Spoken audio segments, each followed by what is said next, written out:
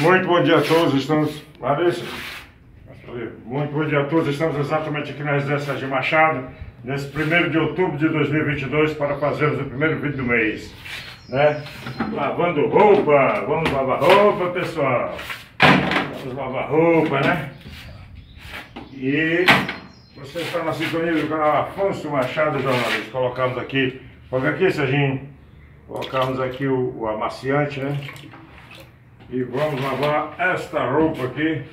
E em seguida, vamos ver se a gente consegue limpar também a gaiola dos pássaros. Foca aqui, Serginho, nas minhas mãos, Serginho. Foca aqui na roupa. 1º de outubro de 2022. Começar o dia lavando roupa. Lavando roupa suja, né? Não é aqui que é para colocar. Vamos colocar aqui, foca aqui, Serginho. Ó, colocar a roupa suja aqui no amaciante. Eita, que é roupa para lavar, mas considerando o que nós tínhamos acumulado aí, tá beleza, né? Porque nós não estamos deixando mais acumular roupa suja, então um pouquinho, né? Foca aqui, Serginho, foca nas minhas mãos. 1º de outubro de 2022, você está na sintonia do canal Afonso Machado, Jornalista. O canal já tem quase 5 milhões de visualizações, mas apenas 24 mil inscritos, pessoal. Vamos se inscrever nesse canal, né? Vamos se inscrever, deixar o joinha e dar um toque no sininho aí para receber todas as notificações alusivas ao nosso canal. Olha aqui a cozinha amarelinha, rapaz. Lembra o setembro amarelo que já passou, né? Estamos no mês de outubro. Agora é só estender por aqui, Serginho. É só estender, rapaz. Aí é demais. Aí é demais. Esse 1º de outubro de 2022. Setembro amarelo se foi. Nós está chegando outubro. Depois nós falaremos sobre o outubro, né? Que representa ou representará para nós esse mês de outubro. Eita, que sol tá. Só filé, rapaz. Tá só filé, como se diz aqui no Ceará. Só esta roxa. Estende a roupa. 1º de outubro de 2022. 1º de outubro de 2022, sábado, né? E aí, Serginho, tá pegando legal? Tá pegando legal. Tá filmando legal, Serginho? Uhum. Tá filmando bonitinho, Serginho? Legal. Esse que bermuda pesada essa aqui. Colocar a areia aqui. Rapaz, é um peso, rapaz. Tecido pesado. Uma outra bermuda. Colocaremos aqui. Esse sol tá bonito demais. Tá bonito demais. Nesse dia 1º de outubro de 2022. Lavando roupa e estendendo, né? Depois já estava lavada, nós apenas tiramos o sabão, colocamos o amaciante na mesa, agora estendemos a mesa. Pronto, Serginho. Pra cá agora. Vamos tirar essa água aqui suja. Da pia. Eita, foca aqui, Serginho, foca aqui. Aqui a água da lavagem de roupa. Foca ali na roupa ali, Serginho. Deixa eu ver as roupas aí. Estendidas. Mostrei lá. Essas são as roupas que foram lavadas hoje, senhoras e senhores, e estendidas aí no varal, né? Para enxugar logo estarão prontas para ser usadas, hein? Eita, rapaz, fogo aqui, senhor. Como tá acabando a água, tem que tirar essa água dessa forma aqui. É desse jeito. É desse jeitinho. E agora nós vamos fazer, sabe o quê? Vamos dar comida, limpar as gaiolas dos passarinhos, colocar água, comida, giló. É isso, gente. Eita, rapaz. O Machado está acompanhando aí, né? Direitinho mesmo. Vamos dar uma olhadinha aqui no giló. Como é que está aqui? Pode filmar aqui esse aí. Eita, compadre, que é giló. Vamos colocar aqui o giló. Coloca aqui, Sérgio, o giló. Eita, tem um machixe aqui. Olha o machixe. Olha o giló.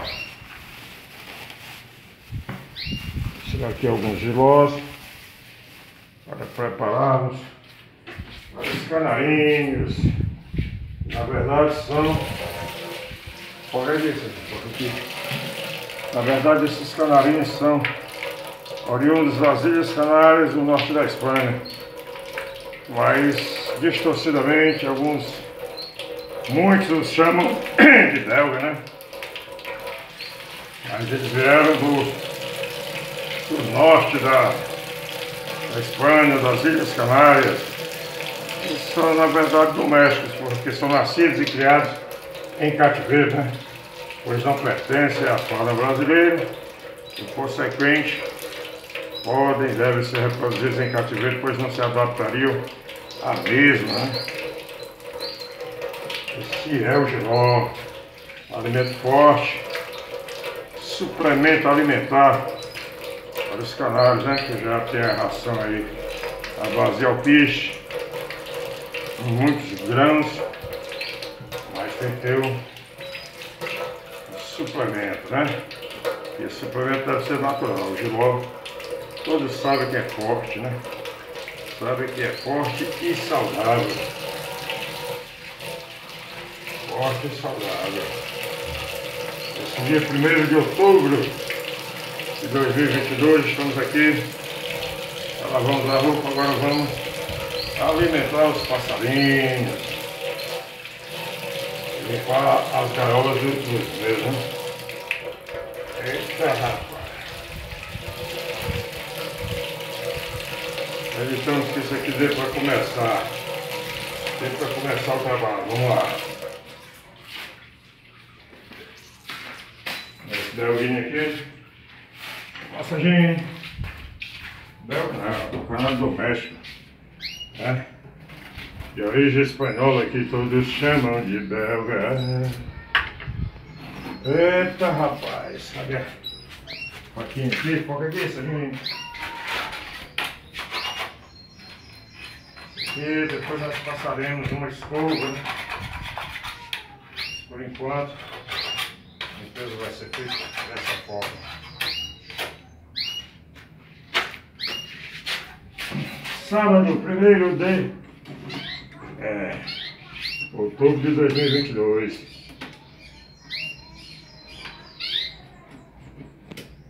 Eita, rapaz. Acho que não deu muito certo. Peraí. Foga aqui, Serginho. Aqui na comida. Essa alimentação do belga tá faltando aveia, né? Pra quem conhece aí o belga, sabe que o belga gosta muito de aveia. Mas não veio nessa ração que a gente comprou. Não obstante, porém, muito embora comprou, todavia nós iremos comprar, né? Eita, rapaz, ele tá complicado. Pego vários nós aqui. Exatamente, não havia a menor necessidade. Essa aqui eu já desenrolei.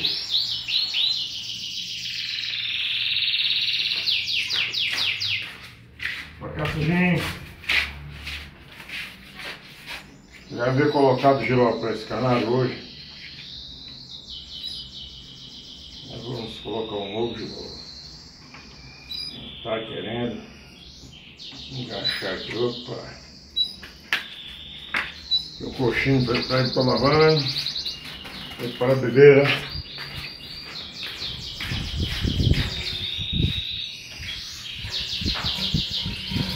Esse é o canal Afonso Machado, Jornalista, mostrando para vocês como alimentar os pássaros, né? De uma forma saudável. Foca mais próximo aqui, Serginho. Água do filtro. O belguinho. Eita, rapaz, esse belguinho aqui é complicado. Passarinho, tem passarinho que é complicado. Tudo pra ele. Com ele surge um probleminha, né? Mas aqui. Coloquei hoje esse giló. Já está ressecado. Vou colocar para ele, né? Mais um outro tipo de giló aqui. Giló mais fresquinho, né? Para o belguinha, né? Aqui é o galinho, que tem um piadozinho do canto. Coloquei o nome dele de galinho. Eita. Ó, pronto, esse aí já está alimentado. Tá cuidado. Essa aí é o Machado. E aqui agora vamos ao maestro. O maestro está aqui nessa gaiola. Grande, bonita. Né? E vamos que vamos fazer a limpeza na gaiola do maestro. O do maestro sai por aqui. Pegar Serginho, fogo aqui, Serginho.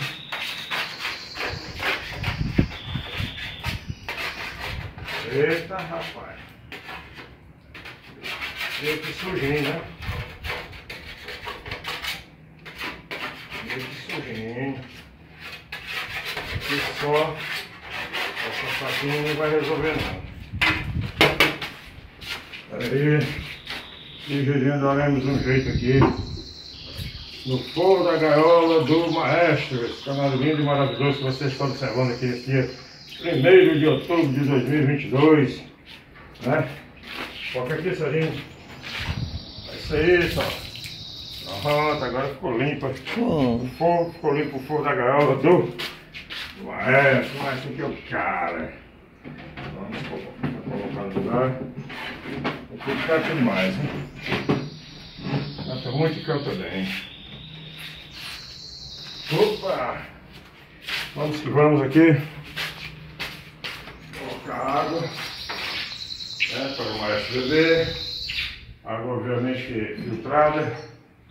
Água mineral, né? Mineral e fresca, né?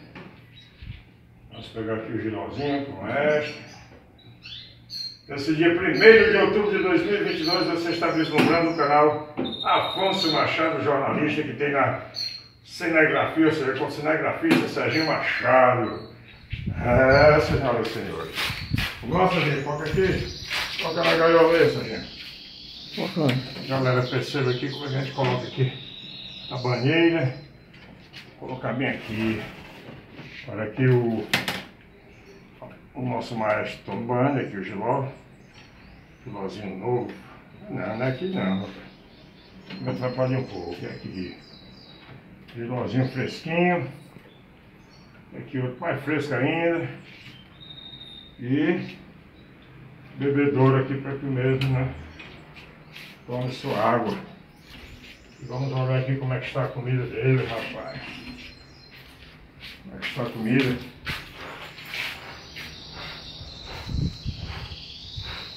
O que é isso aqui? Foca aqui. Foca aqui, meu amor. Ah, beleza.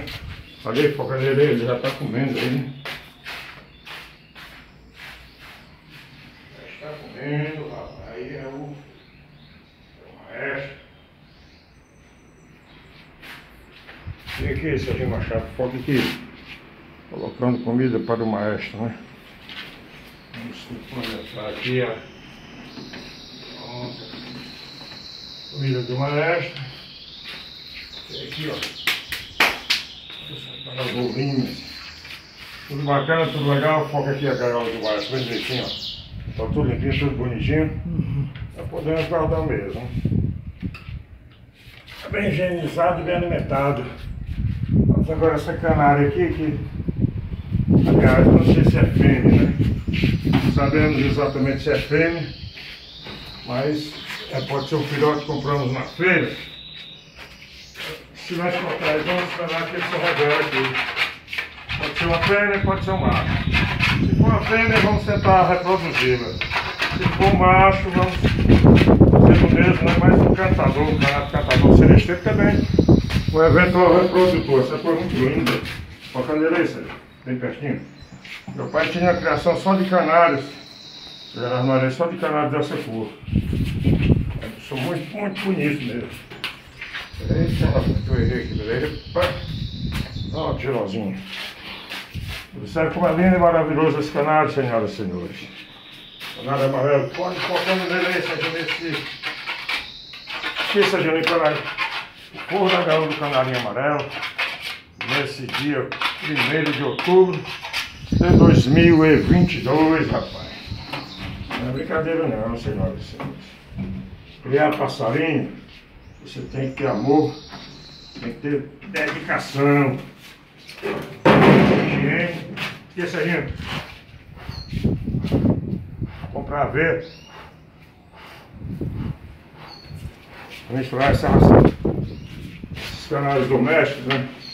Oriundos do norte da Espanha, mais precisamente das Ilhas Canárias, eles gostam muito de haver, né? São canários oriundos da Espanha, que todos chamam de belga.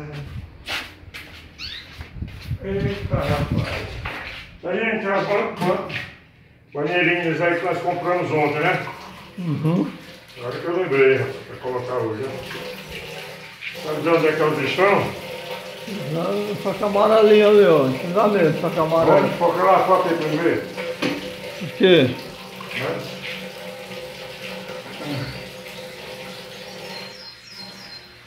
É um canário espanhol que todos chamam de belga. Aqui, ó.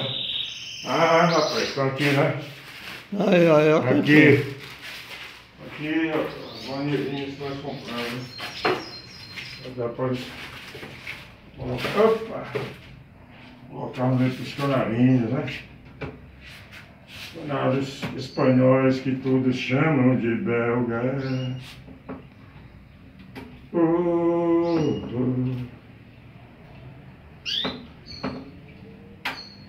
É o canário espanhol que todos chamam de belga. Aqui, rapaz. E as banheirinhas, é isso aí. Eita, já tirei algumas. Vou botar aqui para esse canarinho tomar banho, né? Muito importante que o pássaro tome banho, né? Se refresque. Fuja do calor através do banho. Mas tem que ser água limpa, porque se você colocar uma água que não seja limpa, você vai beber também. Poderá contrair doenças, né? Tem que ser filtrada. E para que ele se banhe, se limpe, se refresque, mas inevitavelmente ele também bebe, né, gente? Vou colocar a aguinha limpa. E ó. Para o canarinho, gelosinho. Agora o mesmo, né? Você observa aqui sementes, água fresca e geló para o canário. Seja macho ou seja fêmea, em breve ele se revelará, porque a alimentação é super importante na vida de um pássaro. Isso aí é Machado da semana. Vamos agora aqui para o taringol. Taringol, rapaz. Taringol aqui é parada. É o filho do tarim, com a canal espanhola, que tantos chamam de belga. Aqui, Serginho. Olha aqui, Serginho, pode botar a galera aqui no outubro de 2022, o canal que você está curtindo é o Afonso Machado, jornalista. Mostrando para vocês como é que cuidamos dos nossos pássaros, né?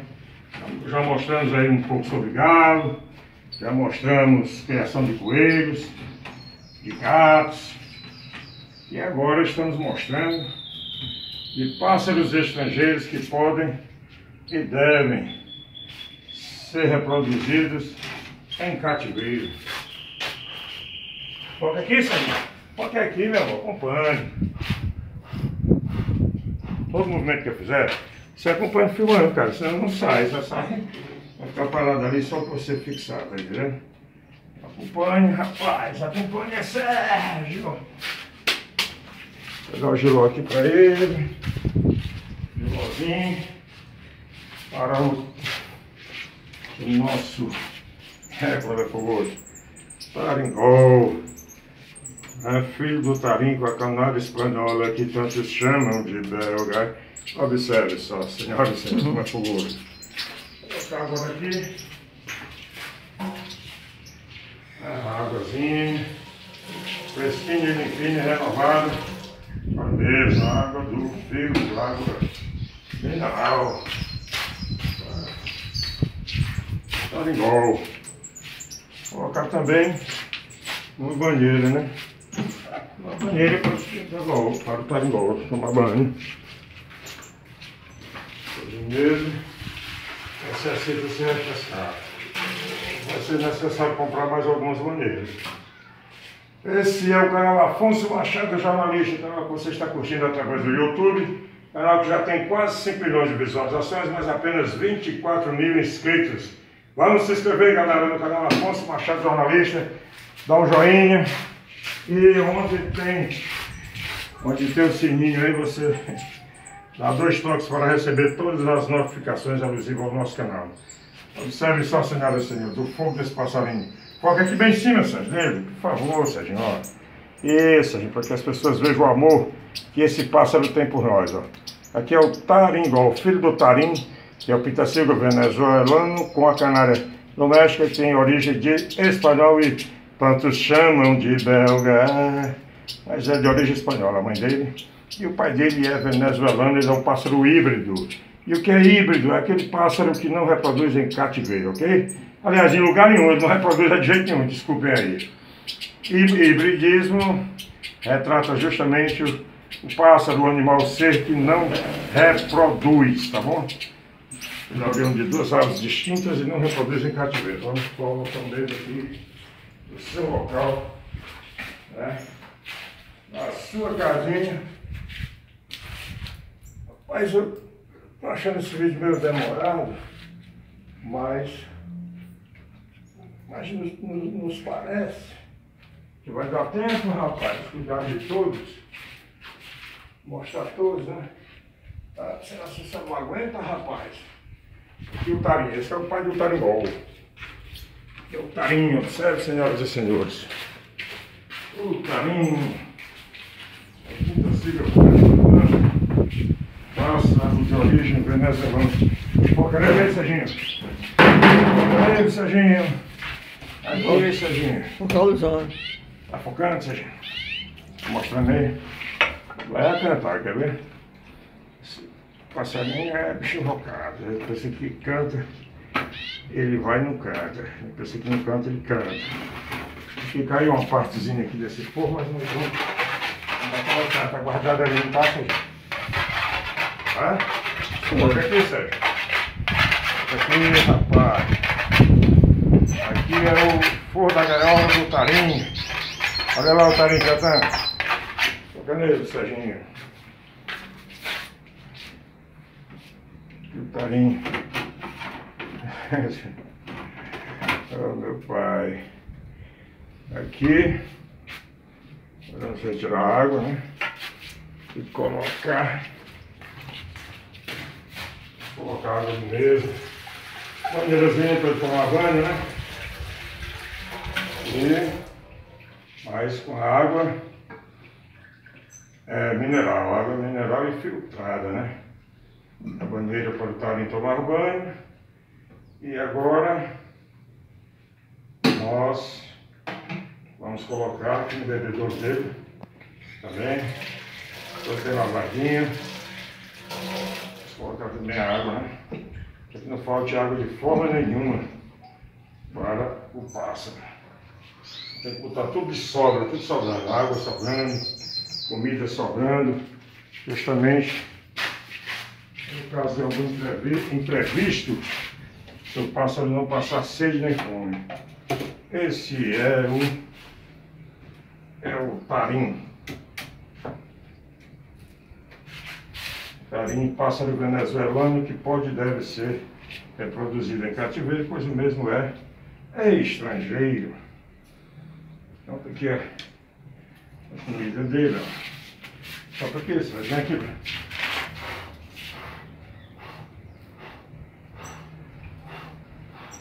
Vocês podem observar que tem comida de sobra. Tem comida de sobra. Agora eu não estou vendo é a parte do forro aqui, da frente do forro do taringol, né, Sérgio? A gaiola do taringol. Sabe onde é que foi parar, Sérgio? Não. É bom a gente dar uma olhada, né? Depois da filmagem. O taringol já está aqui com comida nova, água nova, e o gilote. É o suplemento alimentar. Agora só nos falta aqui esse casal de belas. Estamos aqui. Estamos tentando reproduzir os mesmos, né? Casalzinho aqui, que é o Ciro, passarinho do Serginho, está casalado com essa canária.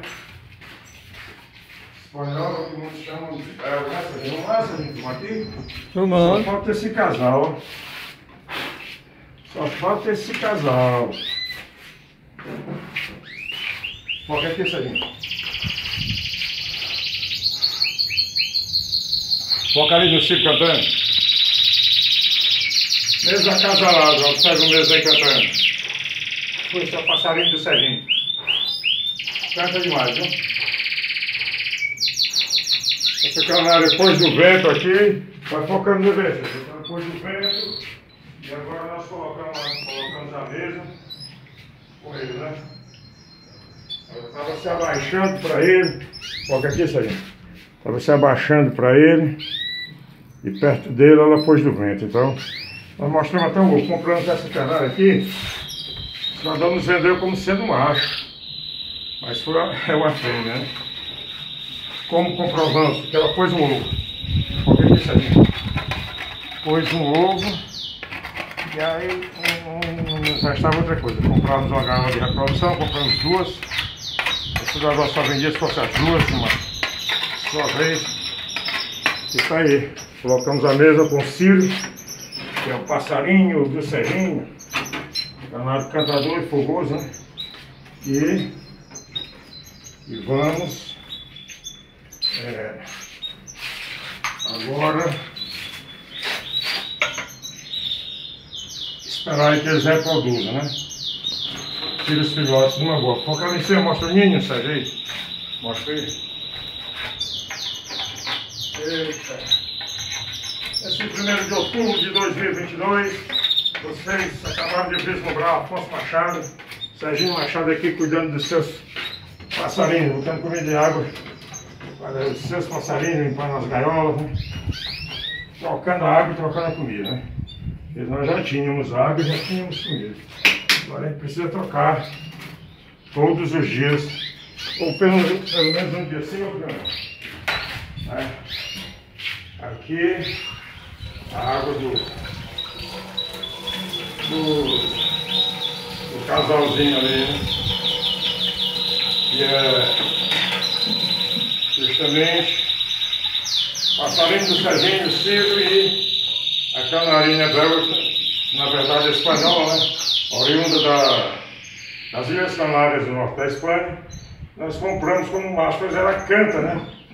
Estava lá cantando na feira, que todo mundo sabe que É muito raro, quase impossível você encontrar uma canária que cante, né?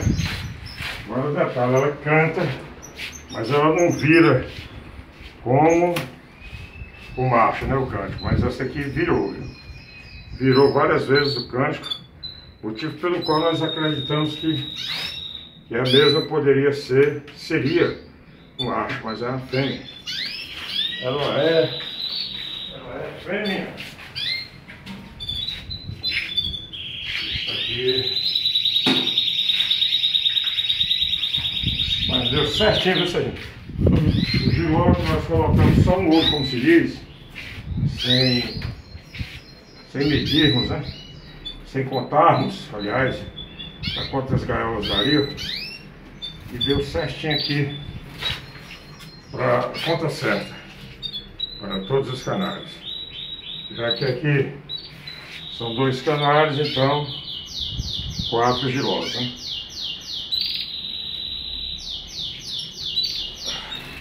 Observe que a nossa primeira tentativa de reproduzir canários aqui na residência de Serginho Machado. A mansão de Serginho Machado, a tão cobiçada mansão de Serginho Machado. Vamos levando aqui as galinhas. Nesse dia 1º de outubro de 2022. Aí vamos colocar os mesmos aqui. Eles estão aí. Vamos que vamos, Serginho. Ah, para ele esquecendo do nosso mascote, rapaz. E é exatamente aqui o agaporne. Observe, senhoras e senhores, o agaporne, que é um passarinho que tanto existe na Austrália como na África também. Mas também é estrangeiro e deve ser reproduzido em cativeiro. Esse aqui é um agaporne, tá? Uma espécie de periquito australiano. Mas ele existe também na fauna africana, né? Na fauna africana você encontra também essa espécie de pássaro. Uma canela é isso, gente. Está meio que assustado, porque estava ali meio isolado, né? Mas ele é mansinho, ele fica no dedo. Fica na mãozinha da gente, ele é filhote. É um agaporne. E o nome dele, vocês vão ficar impressionados. O nome dele é Afonsinho, viu? É Afonsinho. Depois eu vou contar essa história. Porque o nome dele é Afonsinho. Nós criávamos um agaporne desse. Vai continuar tocando nele. Só. Vem aqui, Serginho. Coloca aqui, por favor. Mostrar aqui para as pessoas que a ração do agaporne é diferente da do belga. Tá? Ó, são grãos maiores, temos girassol, temos também aveia aqui. E aqui a comida do agaporne. E vamos encerrar o vídeo por aqui, agradecendo a todos, a todos por mais um vídeo bacana, por mais um vídeo legal desse 1º de outubro de 2022. Esperamos aqui todos tenham uma feliz votação, que votem, depois retornem para casa e deixem para comemorar só na segunda-feira. No mais, valeu Deus, valeu Jesus, por mais um vídeo bacana e por mais um vídeo legal. Tchau, tchau, pessoal. Valeu, Jesus!